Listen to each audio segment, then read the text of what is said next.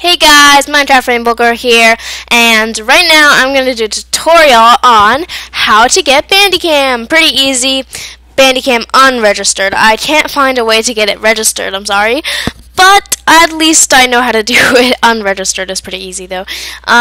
So there's the link www.bandicam.com, and it also should say like right here somewhere Bandicam on the video because it's unregistered.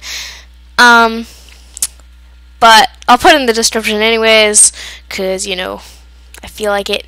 This is like the 100th time I'm trying to record this, but it doesn't matter. Anyway, so you can either click download or you can click this, but I am clicking this because it's awesome. Hi. Okay, so once you go to the download page, download it on this page somewhere, and I totally forgot where the button was, but oh well. Once you get it, you'll find it. Once you get it, open it up, open your Bandicam up, and then you should have this. So the target is where you're recording and stuff, the screen, but you can actually just, move the actual screen recorder target wherever you want by clicking the side of it, and you'll know what I mean when you have it. And click this open button to open the folder that has all your Bandicam videos that you made, and I'll just go through I'll just go through the simple basic stuff that you need to, the important stuff that you need to record and stuff. And by the way, Bandicam unregistered will say Bandicam over here somewhere, and it'll also say, and you only can record for 10 minutes maximum, and you don't have the option to automatically record another video after 10 minutes has been recorded, if that makes sense, but whatever. So anyways, go on to video. This part is important because this is the hotkey. The hotkey is the button you press to start and stop the video.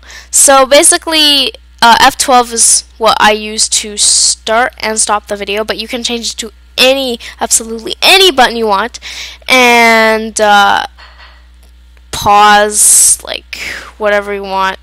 Pause is the button you can use to pause and stuff, but I don't really use that button. So no cursor or cursor. That's supposed to mean like the mouse, and settings. You don't really need to go through that. You just can change the hotkey whatever you want, and yeah, and this part is also important because you need to go to settings and wait, no, not this part. Whoopsies. This settings, I think. Is this settings? Yeah, okay. So you need to go to the settings on this side, not that side. I always get confused with that. So go to the settings on this side, and this is what you do for the microphone. So if you don't have a microphone, just do Vista sound or whatever sound. And if you do have a microphone like this or whatever microphone you have, I have this microphone. And you could go through the settings and kind of test out your microphone and stuff.